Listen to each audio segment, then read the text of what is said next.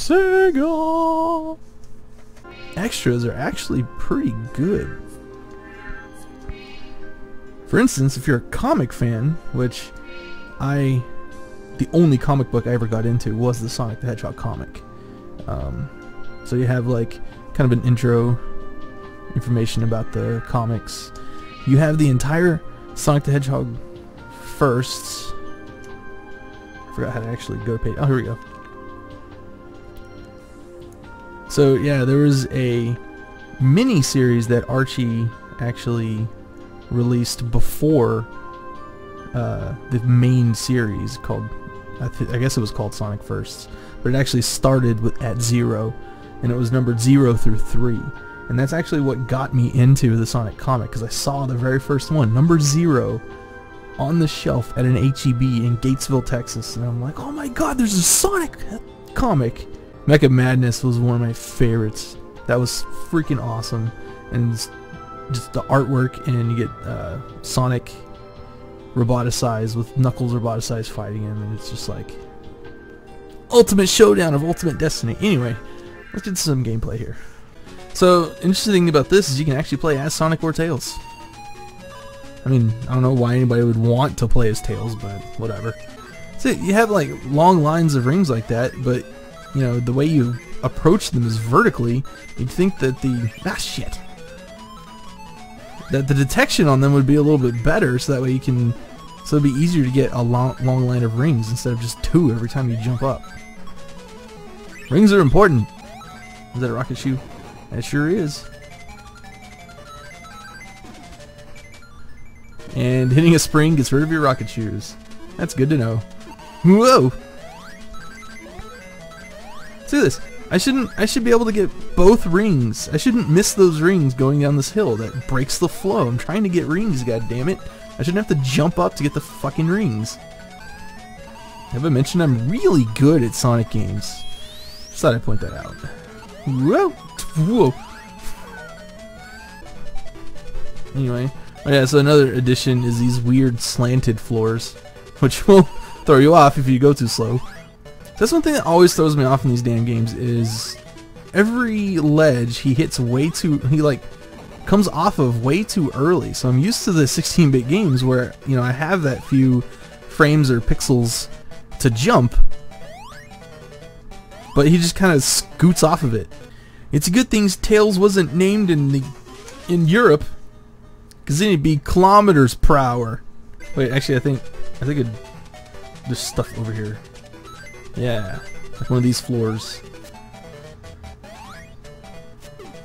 And some rings.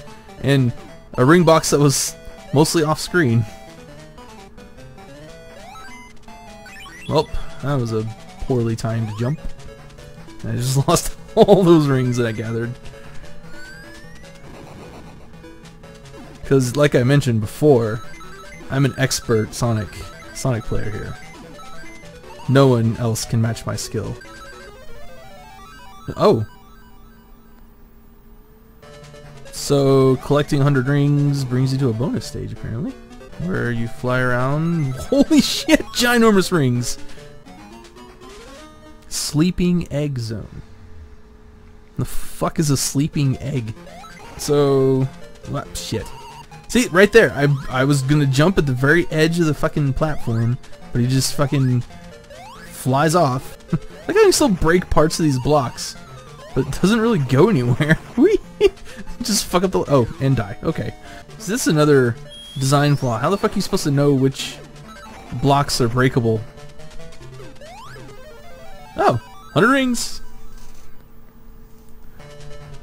Oh, this is new. Is each special stage different? Oh, shit. I got 10 seconds. I have no idea where I'm supposed to be going. Shit. I'm not gonna make it. Ah. Oh, oh!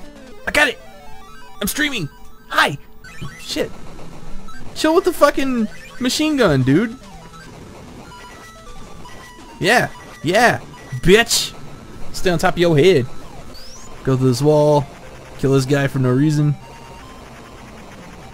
Break some shit.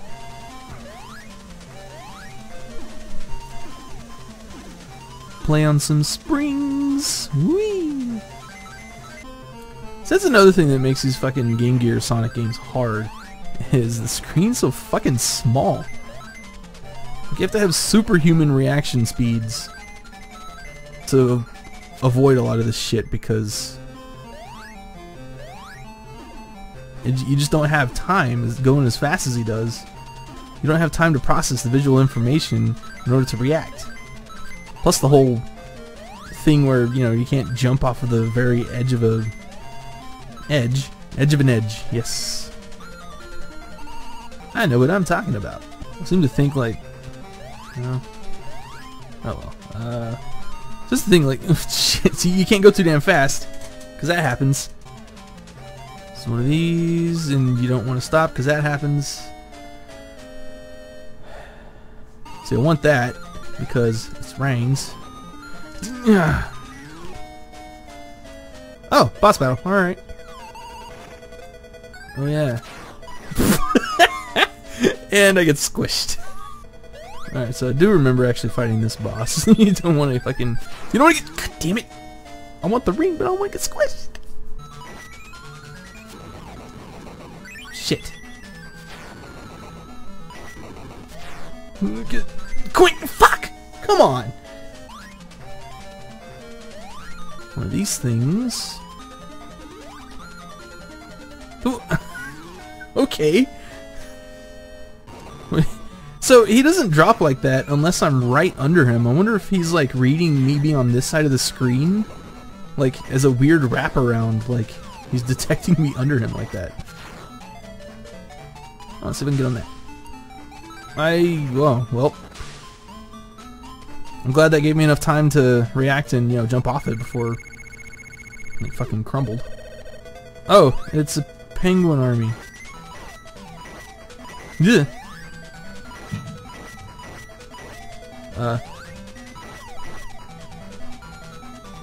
Whoa, okay. Okay, so he comes in the middle. Oh, and he bounces. Alright, well. Stop! Alright. God damn it! The fucking springs? Like, I don't even have to touch to activate, but the fucking rings have weird ass hitboxes. Oh, well. I did it! Wow, he... Oh, that... Oh, come on. Alright, do they home in on me? No. Oh, come on. So the hitbox on rings is super small, but the hitbox on enemies is big as fucking shit where you don't even have to be fucking touching it for it to kill you. 1, 2, 3, 4, 5... Fuck! And I get squished. Oh no.